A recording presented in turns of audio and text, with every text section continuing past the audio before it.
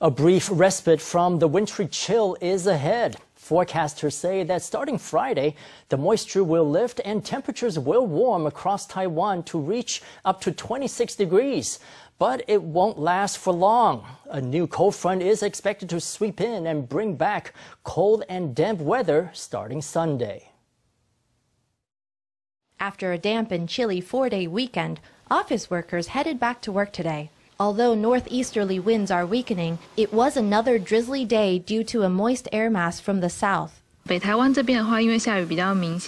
precipitation patterns are more pronounced in the north. When that's combined with the northeasterly winds, the weather feels damp and daytime highs don't reach 20 degrees Celsius. This surge of moisture will have its greatest impact today. Tomorrow, the chance of precipitation will be lower island-wide. Starting Friday, Taiwan will enjoy a 2-day break from the cold spell. The moisture is expected to lift, and temperatures are set to warm by up to 5 degrees. But the northeasterly winds will pick up again starting Sunday, bringing back the cold and damp weather. On Sunday and Monday, the weather will be influenced by northeasterly winds. Windward areas on the north and east will be wet and chilly. As for temperature lows, we expect it to be on the cool side in the mornings and evenings along western Taiwan. Temperatures can drop to a range of 13 to 16 degrees. As Taiwan gets blast after blast of wintry winds, forecasters urge the public to wrap up warm and keep an umbrella at hand.